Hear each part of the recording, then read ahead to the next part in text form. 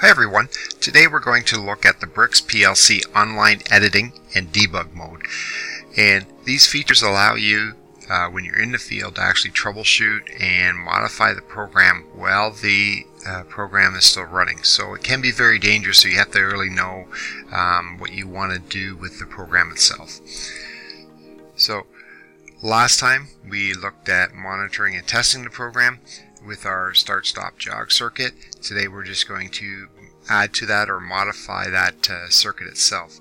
So the first thing we'll do is we'll look at editing.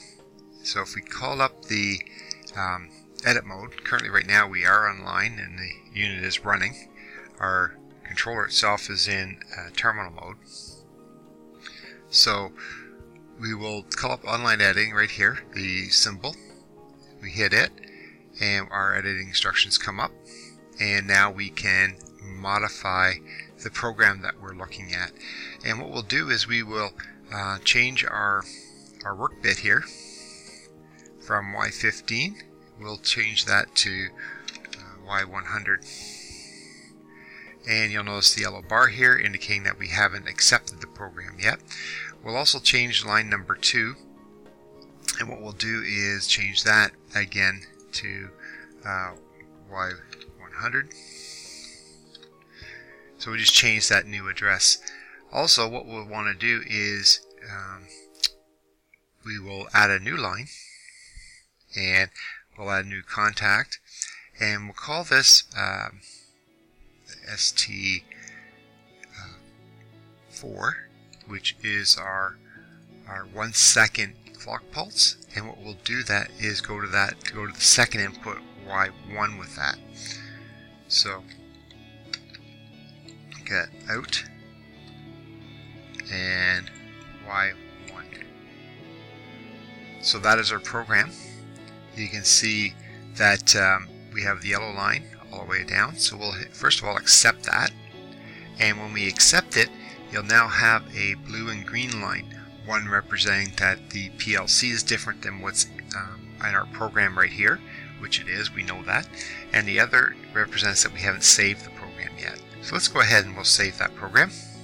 Once we save it, our green line's gone, and now we're left with the blue line, and the blue line represents that our programs aren't the same. So let's write the information into the PLC, so do the online edit. And we are presented with an option here. We can download a run mode, runtime edit, which is exactly what we want to do, or we can actually switch to program mode, download the project. So we're going to leave it into the run mode, and we will hit OK. So currently right now it's running and it's actually programming it, and you'll see immediately the output that we programmed to flash every 1 second is now flashing. So online editing, very straightforward, very simple, and we can do multiple things at one time. The next thing we want to do, we'll just take that out of edit mode, and what we'll do is look at the debug mode, or the debug view mode.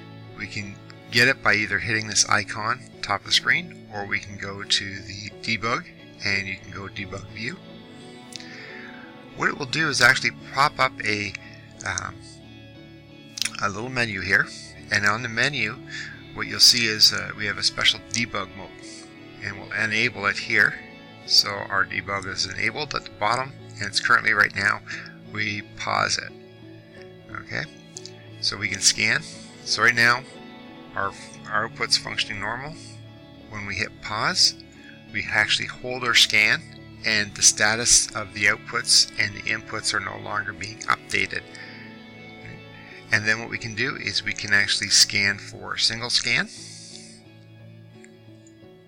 So you can see during that single scan depends on my clock bit flag whether or not my output is actually going to trigger or not. If I wait till I see it on, then it will turn it on. If I leave it off when it's off, it'll turn off. So if we go to test our program, right now we have it paused, we'll force the start. We'll turn that on, and we'll force our on here as well. we'll turn it on. And what we'll do is we will scan it for one single scan. And sure enough, what happens is our output now comes on. If I unforce this element, and we'll unforce this one.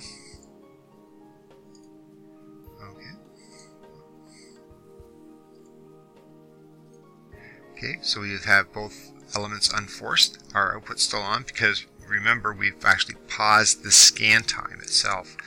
And we'll hit the single scan, the output will then turn off. And sure enough, that's exactly what happened. Our output turned off, and because our 1 second pulse was on, it was still on. If we want to scan for a certain number, we'll say 100 scans, we can actually then hit end scans, and we actually scan for 100 scans, and then that's it. So we hit turn on scan again, and we can still see the operation of that. To turn off the debug, we just hit the debug, and then we can hit the X up here to actually exit the debug view mode. So debug is very useful in determining a scan by scan basis of what can actually happen within your controller. Okay. Now all the links and documentation can be found on our website at accautomation.ca. If you like this video and like to see more, there are 3 ways in which you can help us out. You can give us a thumbs up so other people can find this information just as you have. You can subscribe to our YouTube channel at the end of the video.